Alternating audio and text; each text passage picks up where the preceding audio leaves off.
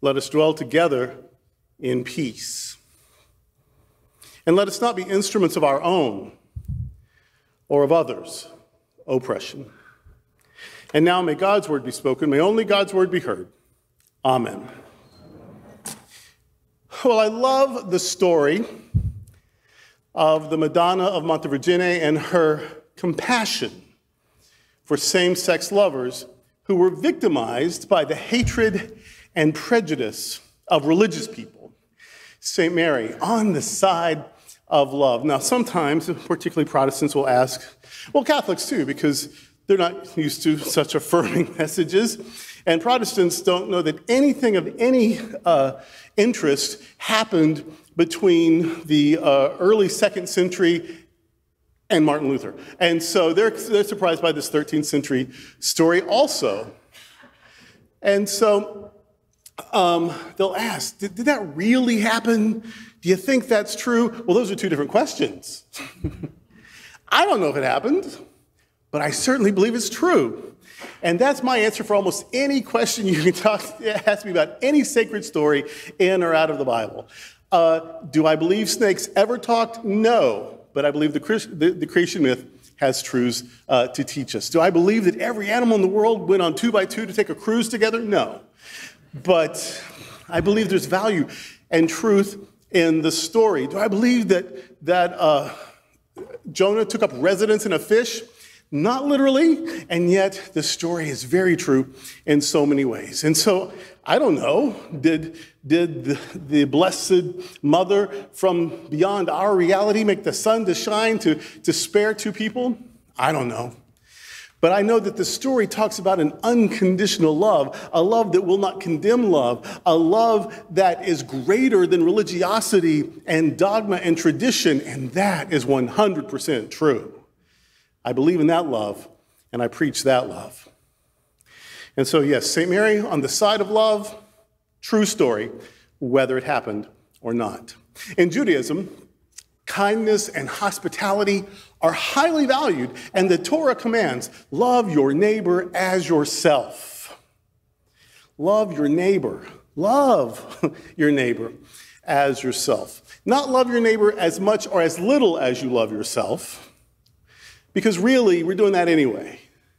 People who don't feel good about themselves find things wrong with other people to tear them down so they feel a little bit better by comparison. So we're already loving people as little as we love ourselves. We don't need a commandment to do that.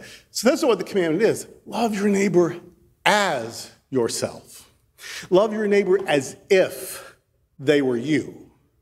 Love your neighbor the way you would want to be loved. Love your neighbor the way you would hope to, if you don't believe you deserve that sort of love, that you at least would hope to deserve that sort of love. Love your neighbor as if she were you, or at least part of you, because she is. Real love looks like kindness and compassion and appreciation and equitable treatment. We are part of a web of existence. We are all connected to the one source and to one another through this web. We are all made from the same stuff. We are made from earth dust and stardust and fairy dust. And it's all the same. We are light and water and dust and air and energy. And we're part of this greater whole. We are one with life, and we are literally part of one another. Love your neighbor as if he is part of you, because he is, she is, they are. And our scripture tells us God is love. Not loving, but love itself. God is love, and love is kind. Love your neighbor, but who is your neighbor? This is always the tricky point, isn't it? If I can find a loophole, well, yeah, I'm going to love my friends, I'm going to love my family, or some of my family, not the people who married in, and not the middle sibling, and not the one really crotchety grandparent, but some of my family. Some of my family I'm going to love, and my friends, and my spouse, and my dog, but someone's not my neighbor, and that's who I get to hate. So who is your neighbor? And Jesus told the story to answer that very question. The question isn't, who do I get to stop considering my neighbor? The question is, how can I be a neighbor to absolutely everyone? And so Jesus tells a story. He imagines a Samaritan, someone his community had a prejudice against. And the Samaritan is traveling and finds a man who's been robbed and beaten and left for dead. Religious people walk past the man without offering any aid. A priest and a Levite, they work in the temple, and they can't touch bloody things, and they can't touch corpses and go into the temple, and they're on their way to work. So this man who looks dead might be dead, and if they touch the dead corpse and they can't go into the temple, and they've got chapter and verse to support this, so they just walk on by, following the dogma, following the letter of the law, having chapter and verse to proof text it, to justify it. And so they let someone suffer in the name of religiosity. But the outcast, the queer, the other, the one people had been taught to hate, showed kindness and compassion. He stopped, checked on the person, saved his life. Who was neighborly in the story, Jesus asks? Well, obviously the Samaritan, and not the religious folk who would have told you chapter and verse why dogma dictated they walk on by. They were following the Bible, y'all, and they weren't getting it wrong. They were following exactly what it said. They were following the letter of the law. They were being faithful, and in their faithfulness and in their rightness and in their correctness and in their willingness to do everything exactly to the letter, someone was dying, someone was suffering, someone was hurting. Their religiosity did not ease the pain. It was contributing to it. And Jesus doesn't think that's the way it ought to be. It's obviously the Samaritan and not the religious folk who was neighborly to the hurting person. The Samaritan chose love over legalism, and our scripture tells us God is love. And so Jesus says, be like the Samaritan. Who was the neighbor? The one who showed kindness. Go and do likewise, he said. Be like the Samaritan. The Apostle Paul wrote to one of the churches he helped start, love is patient and kind and never rude. It's not self-seeking or quick-tempered. Love doesn't brood over injury, and it bears all things and believes the best and hopes for everything good and endures all things. Love never fails. And our scripture tells us God is love.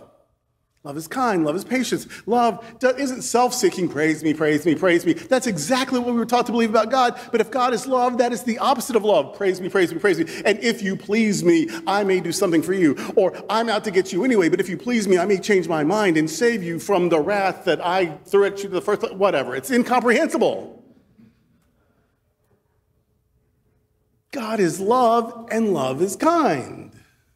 Healthy love doesn't keep score.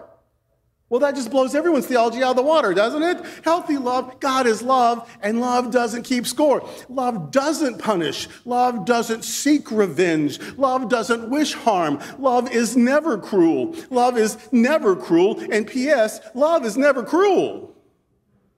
And God is love. All things being even, here's what I believe in. Nothing matters more than love. Anti-drag bills aren't loving. They aren't necessary. They aren't helpful. They certainly aren't being neighborly to drag performers, and they aren't loving drag artists as ourselves. Bathroom bills don't keep anyone safe. In fact, they put transgender people in greater danger. Bathroom bills aren't born of neighborly affection or loving kindness. The Good Samaritan would let a person pee in peace. And P.S., the Good Samaritan wouldn't choke someone to death on a train for being obnoxious. Let's hear the Good Samaritan story one more time. I know I just told it to you, but let's hear it one more time. A trans man was walking home one night and stopped at a convenience store to use the restroom and buy a soda. And when he came out of the restroom, two guys were waiting for him, accused him of using the wrong toilet, and dragged him outside and beat him senseless. They robbed him and left him for dead. A fundamentalist minister walking in to get a black plastic-covered magazine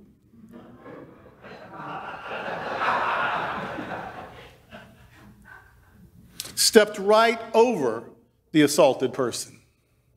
Later, a New Age guru walked by and thought, I wonder what was in his consciousness that attracted such bad luck. Doesn't that make your ass want to dip a snuff? And she kept walking.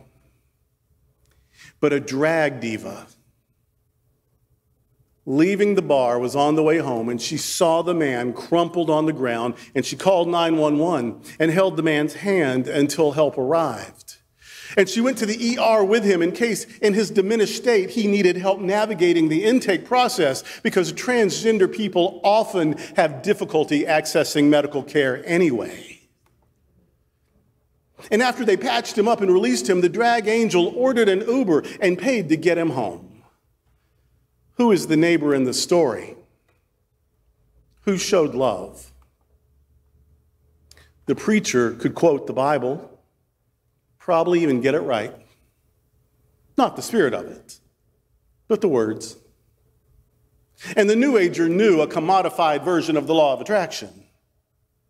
But the drag queen was love. That is, the drag queen was God in action. The drag queen was an example of incarnation. Jesus says, be like the drag queen.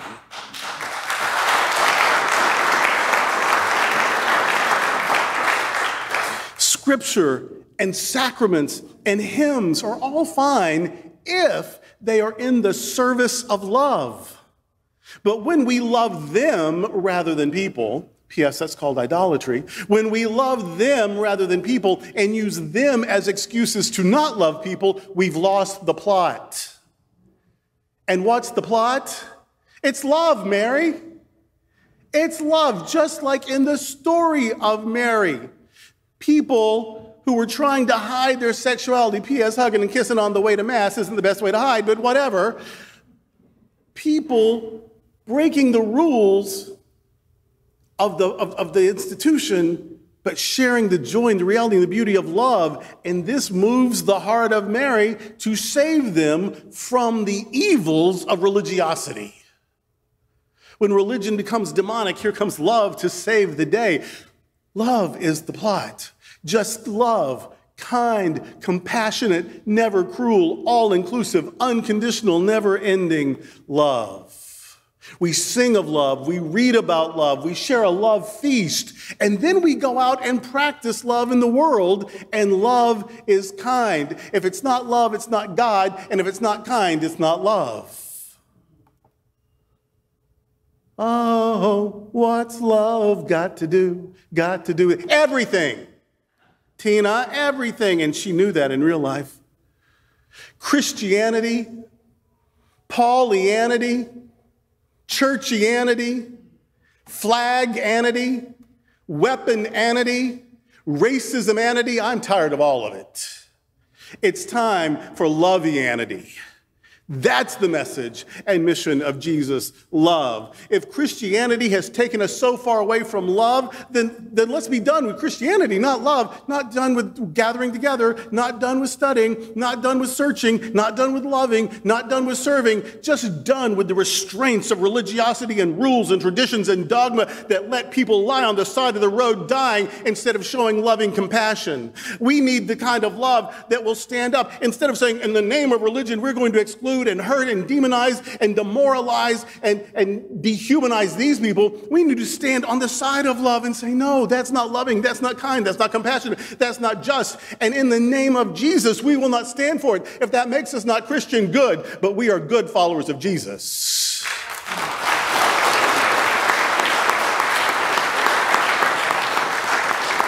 The message and mission of Jesus' love. The kingdom of God is the anti-empire. And guess what? The religion of the state is part of the empire. And what we want is the kingdom of God, which is built on love in service of the God that is love. What's our job? Our mission? Our raison d'etre? It's love. It's love, Mary. Just love. And this is the good news. Amen.